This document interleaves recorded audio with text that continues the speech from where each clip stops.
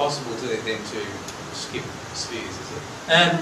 When you say skip spheres, on Earth we learn different lessons, and sometimes the lessons are lessons from higher spheres than what the one we're in.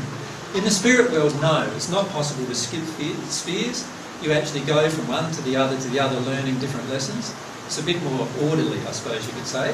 Here on Earth, you can actually learn lessons from the sixth sphere when you're still in the first sphere condition. Does that make sense? You won't be in the sixth sphere from a spiritual point of view until you learn all those lessons. But you can learn lessons from spheres higher. So right at the moment, I've just taught you one thing that is a 20-second sphere lesson. That's this sphere, the thing about the soul union. In other words, you at some point will become at one with your soulmate. Right? And you at one point will become the one entity that you were created. That's a lesson from the 20-second sphere. It's an emotional lesson. I've only taught you it intellectually. You will have to experience it before you know it to be true. But it's a lesson that's available there. And one great thing about talking about these lessons is it removes a lot of the fear out of the progression and allows you to look at everything from a beautiful perspective and from a loving perspective. And creates desire, yeah. How many of you have wanted a beautiful connection with a partner in your life? Like, isn't it? It's just something that all of us seek at some point, isn't it, right? Yeah. Now, what God has ahead of you is that you will have that perfect connection in your life. You will. If you follow the divine path, you will have that perfect connection in your life. It's just a matter of dealing with a few little emotions here and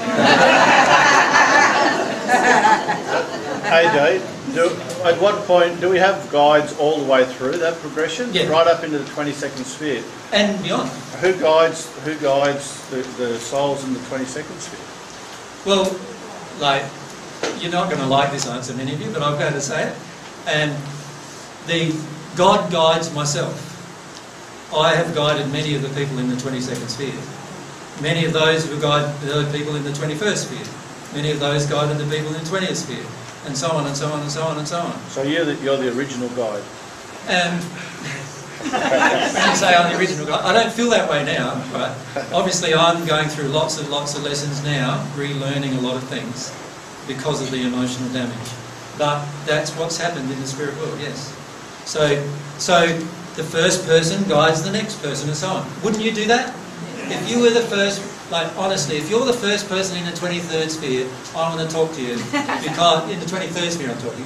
Because I want to talk to you because I want to be there with you. Right? It makes no difference whether you or me get there first.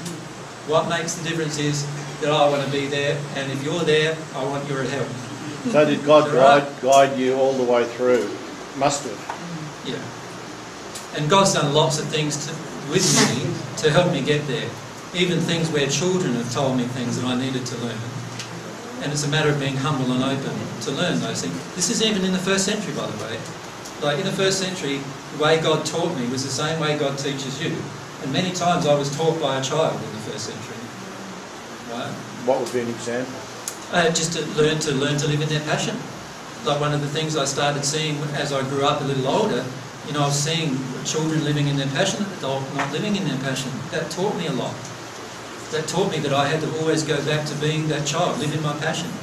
Does that make sense? Yes. So I have been taught in the same way you get taught. Right? And if you make it to the 23rd sphere before me, please come and talk to me about it because I want to be there with you. Hey Jay, if we now change to the divine love path that we've come from, the natural love path, do our spirit guides change? Yeah. So we've had a changeover if we've chosen to go that way? Yeah. And you'll find there will be an interim period where sometimes the natural love path guides come back because you want to avoid some emotion and so they come and help you their way, you know, which is the metaphysical way, you know, so you go off and have a new diet and you go off and change that, and then you realise, oh, I'm just getting away from the emotion again. And then your divine love guide can kick in and help you there. So it just depends on what your desire is at that moment as to who is actually helping you. If your desire is to run away from your emotion and do it metaphysically, then you'll get help to do that. If your desire is to stay with your emotion and get help at soul level, then your guides will reflect that.